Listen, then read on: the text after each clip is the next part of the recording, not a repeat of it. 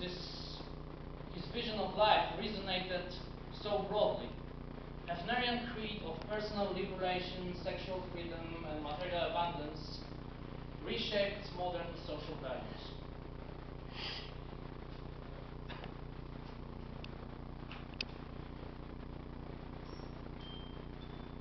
But only sporadically has his victories been a case for arousing triumphal acclaim.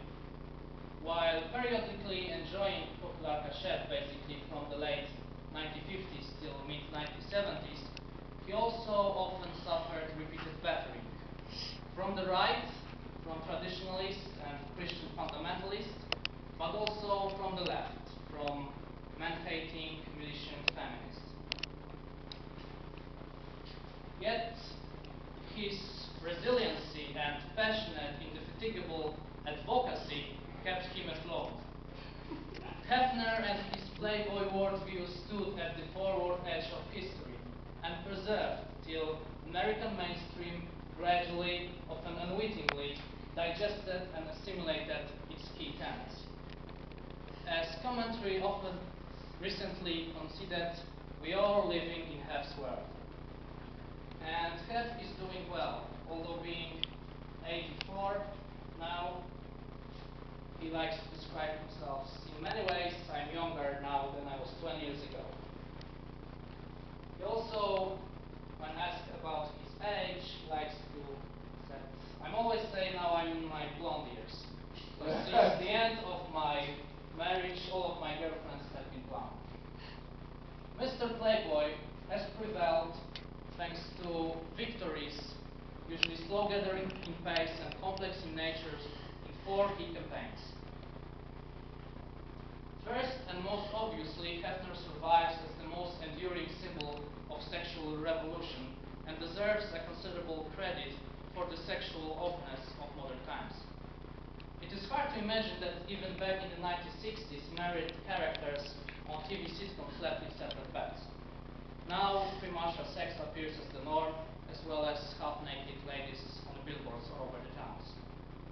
Second of all, Hefner played a crucial role in ascendance of customer culture. Playboy portrayed material abundance as well as relaxed sexual standards as keys to a good life, idealized at the pages of Playboy and promoted in highly publicized lifestyle. And Playboy provided monthly guidance on stylish consumption. Readers imagined themselves as Hefner male, the man who wanted fine wines, chic cars, and smart clothes to go with his beautiful woman. Third, Hefner played a vital role in feminist revolution that transformed modern gender relations. Playboy overturned traditional standards by promoting women to enjoy sex, advocating their economic freedom, social equality. Hefner's dream of personal, political, and economic freedom become the part and the parcel of the crusade for women's rights that march onto a legal, social, and cultural triumph. And those 3 victories in these 3 areas created also the victory in the 4th and his largest success. Hefner stands as a major architect of today's America's most dominant mindset of self-fulfillment. The fantasy in Playboy became the reality for the society.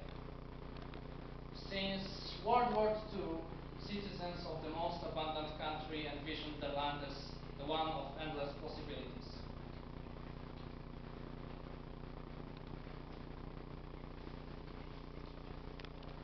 The Playboy ethos became mainstream, with its powerful current pulling many people towards common destination.